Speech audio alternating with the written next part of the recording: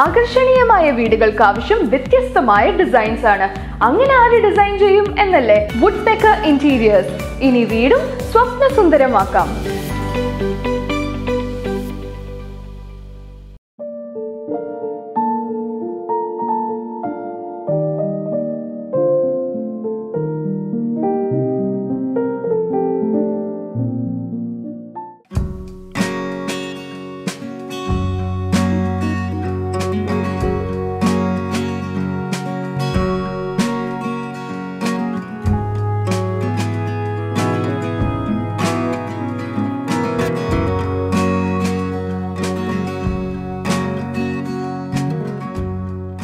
അവിടെ നിൽക്കി.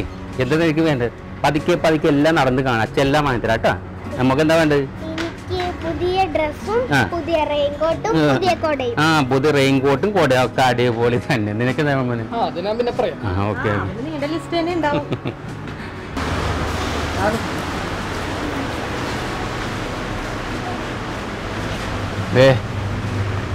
എടുക്കണ്ടൊക്കെ എടുത്തോ. ഇനി വീഡിയോ ചെയ്യേണ്ട ഒന്നും കിട്ടിയില്ലെന്ന് പറയാൻ നിൽക്കരുത്. വെച്ചേ.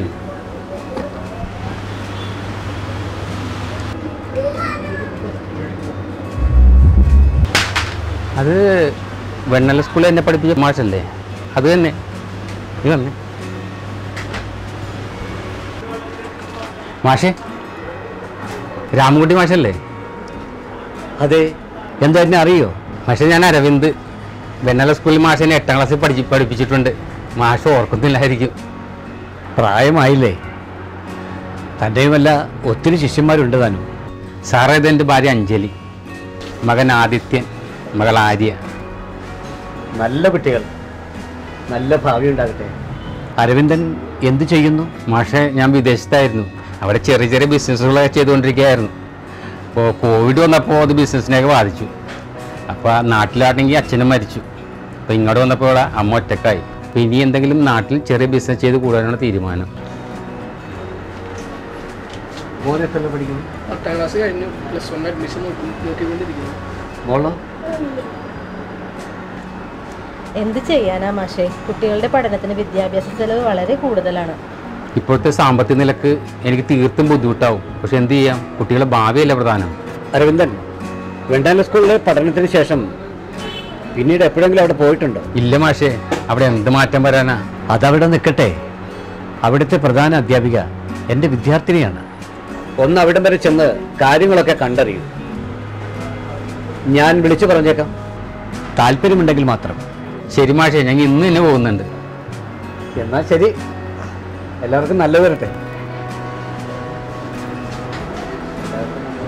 മാഷ് ഇത്രയും പറഞ്ഞല്ലേ, നമുക്കൊന്ന് പോയി നോക്കി. തീർച്ചയായും ഇന്ന് തന്നെ പോകാം നമുക്ക്. എടാ, നിങ്ങൾക്ക് വേണ്ട എന്താ വെച്ചാൽ നിങ്ങൾ എടുക്ക്, എനിക്ക് എന്താ വെച്ചാൽ നീയും എടുക്ക്. വാ പോവാം.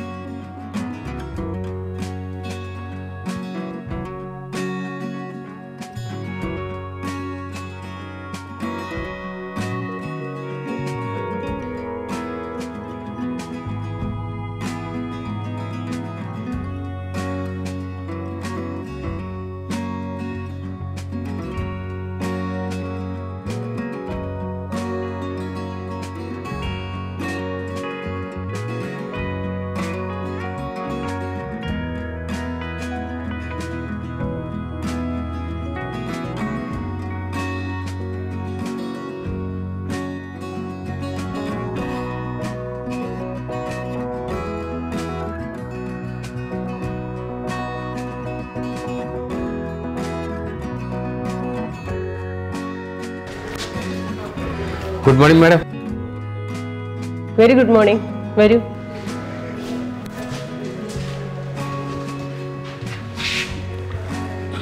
മിസ്റ്റർ അരവിന്ദ് അല്ലേ? മാഷ് വിളിച്ചിരുന്നു. മാഷ് പറഞ്ഞപ്പോൾ ഇത്രയും മാറ്റം സ്കൂളിൽ വന്നെന്ന് ഞാൻ പ്രതീക്ഷിച്ചില്ല. അതെന്താ, സർക്കാർ സ്കൂൾ ആയതുകൊണ്ടാണോ? അയ്യോ, അങ്ങനെയല്ല മാഡം. പൊതുവെ എല്ലാവരും ചിന്തിക്കുന്നത്. ശരിയായിരിക്കാം, പക്ഷേ ഇപ്പോൾ സർക്കാർ വിദ്യാലയങ്ങളൊന്നും പഴയതുപോലെയല്ല. ഉദാഹരണത്തിന് നമ്മുടെ സ്കൂളുകൾ തന്നെ എടുക്കൂ. ക്ലാസ് റൂമുകളെല്ലാം സ്മാർട്ട് ക്ലാസ് റൂമുകളായി മാറിയിരിക്കുന്നു. മികച്ച ലൈബ്രറി ഫെസിലിറ്റിയും ലാബും സജ്ജമായിരിക്കുന്നു. ഉയർന്ന ഫീസ് കൊടുത്ത കുട്ടികൾ പഠിക്കുന്ന സ്കൂളുകളേക്കാൾ കൂടുതൽ ഫെസിലിറ്റീസ് ഇപ്പോൾ നമ്മുടെ സ്കൂളിലുണ്ട്. വർഷം തോറും കുട്ടികളുടെ എണ്ണം കൂടി വരുന്ന വിദ്യാലയമാണ് ഗവൺമെന്റ് HSS വെണ്ണല. ഇപ്പോൾ 1000-നടുത്ത് കുട്ടികൾ ഈ സ്കൂളിൽ പഠിക്കുന്നുണ്ട്. കൂടാതെ PTA, SMC, മദർ PTA എന്നിവയുടെ മികച്ച സഹകരണത്തോടുകൂടിയാണ് സ്കൂൾ മുന്നോട്ട് പോകുന്നത്. Hi sir. എന്തുണ്ട് വിശേഷം? നമ്മുടെ ലാബിൻ്റെ ഉദ്ഘാടന പ്രവർത്തനങ്ങളൊക്കെ എവിടം വരെ? അതിന് ഉഷാറ് നടക്കുന്നു. ഇത് നമ്മുടെ കൗൺസിലർ. നമസ്കാരം. നമ്മുടെ സ്കൂളിൻ്റെ എല്ലാ കാര്യത്തിനും ഒപ്പം നിൽക്കുന്ന ആളാണ്. സാറിൻ്റെ പ്രവർത്തനം കൊണ്ടാണ് നമുക്ക് ഇത്രയും പെട്ടെന്ന് ഈ ലാബുകളും എല്ലാം സജ്ജമായി. ലാബ് കാണിച്ചോ ടീച്ചറെ? ഇല്ല, അവരിപ്പോൾ വന്നതേ ഉള്ളൂ. നമ്മുടെ ലാബ് കാണേണ്ടതാണ്.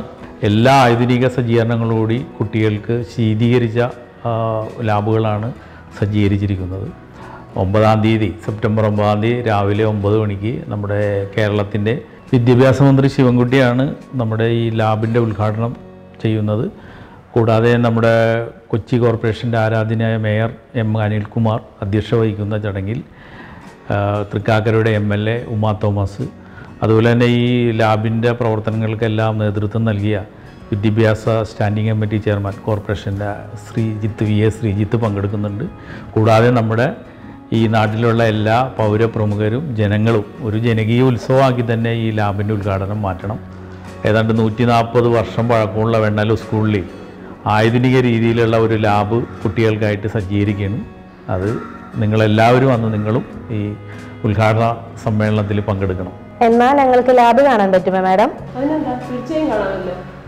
ഞങ്ങൾക്ക് സന്തോഷമുള്ള കാര്യമല്ലേ. വരൂ, നമുക്ക് ഒന്നിച്ച് കാണാം.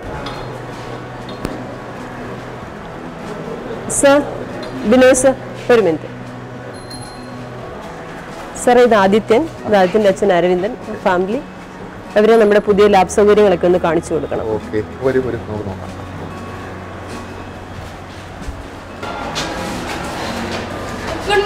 ഗുഡ് മോർണിംഗ് മോളെ. ഇത് പ്രതിമ, നമ്മുടെ +1 കോമേഴ്സിലെ കുട്ടിയാണ്. ഇയാൾക്ക് സ്റ്റേറ്റിൽ ഫസ്റ്റ് ഉണ്ട് റോൾ പ്ലേയിൽ, അതുപോലെ തന്നെ നാഷണലിൽ പോയിട്ട് A ഗ്രേഡ് കിട്ടിയ കുട്ടിയാണ്. ഇതുപോലെ പ്രതിഭാധനരായിട്ടുള്ള ഒരുപാട് കുട്ടികൾ നമ്മുടെ സ്കൂളിൽ പഠിക്കുന്നുണ്ട്. മോളെ പഠിക്കാം? ഓക്കെ മോളെ, ഓക്കെ വരും.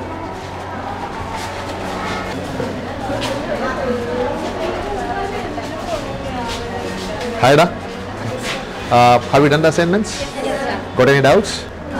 Sir, could you please elaborate on the topic opportunity cost? Opportunity cost. Opportunity cost is the next best alternative foregone when we make a choice. Why do we make a choice?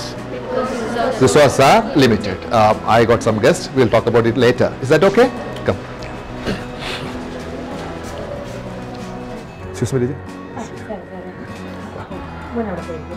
ഇത് Adithyan. Okay, ഇയാൾക്ക് ഈ ലാബൊക്കെ ഒന്ന് കാണണം എന്നൊരു ആഗ്രഹമുണ്ട്. Okay okay okay. മോളുടെ പേരെന്താണ്? ആര്യ. അപ്പൊ സാറെന്ത് ചെയ്യണു?